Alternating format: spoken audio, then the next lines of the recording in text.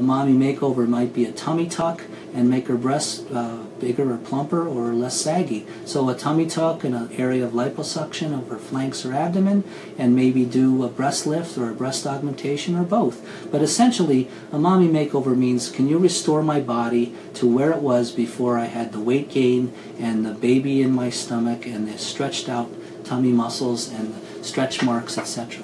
So a mommy makeover, what it is what you want it to be. If there are changes that have occurred in your body, I'm able to realistically talk to you about how to make you look great, have a great summer, you'll heal up in about 1 or 2 weeks. So those are the things that I talk about in a real way to my patients when they're inquiring, how do I look great this summer? And I think that's a great way to have a great summer, is to feel great about yourself.